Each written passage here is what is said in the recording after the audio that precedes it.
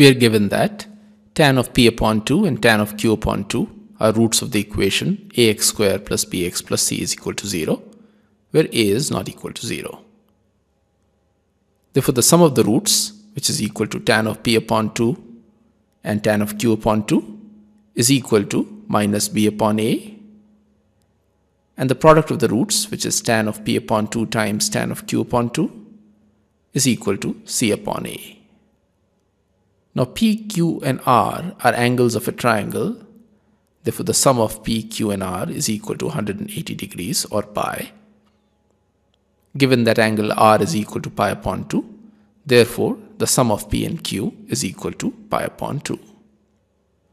Divide both sides by 2, we get p upon 2 plus q upon 2 is equal to pi upon 4.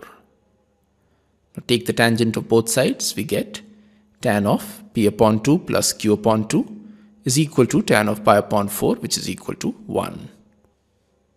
Tan of p upon 2 plus q upon 2 is equal to tan of p upon 2 plus tan of q upon 2 divided by 1 minus tan of p upon 2 times tan of q upon 2, and this is equal to 1. Now in the numerator, the sum of tan p upon 2 and tan q upon 2 has been determined earlier to be equal to minus b upon a, and in the denominator, the product of tan p upon 2 and tan q upon 2 is equal to c upon a. Substituting these values, we get minus b upon a divided by 1 minus c upon a is equal to 1.